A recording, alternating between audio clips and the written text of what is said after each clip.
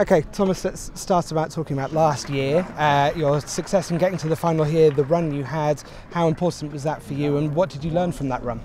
Oh yeah, the last year I think it was just the continuation of the absolutely great and the best start of the season so far for me. But again, I mean, it was a great week with very good results, matches played, and unfortunately in the final I was just a tiny bit behind Novak, when I was able to push him quite hard and give him a good challenge. But that's it. It's another good experience, and it just shows, that I really also can play well on the clay. It's it's definitely one of my favorite weeks of the season, and I always love to come back here.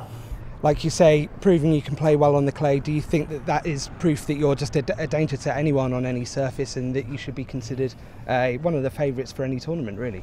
I think that's a trend of these days. I mean, there are no players anymore like that you play well only on grass or on clay. So I think really that's what these days tennis needs. That players are really versatile on all kinds of surface and can play well.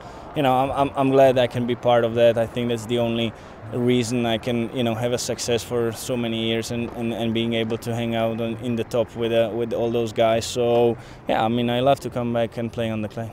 This year is the strongest field we've had here for some years. Will that make it even harder to achieve what you did last year?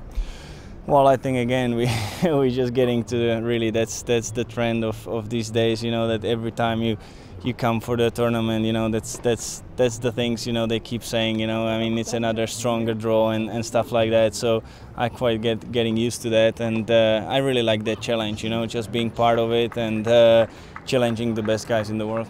And a word on our surroundings here in Monte-Carlo. How great is it to play somewhere so glamorous in such wonderful conditions at this club? Yeah, it is. I think that's what really makes me love to come back here, and it's also the place where I spend a lot of time when I'm not on the tournament. So really, I mean, everything around just makes it feel great, and to have such a big event like this, it's just great. So I really enjoy every time.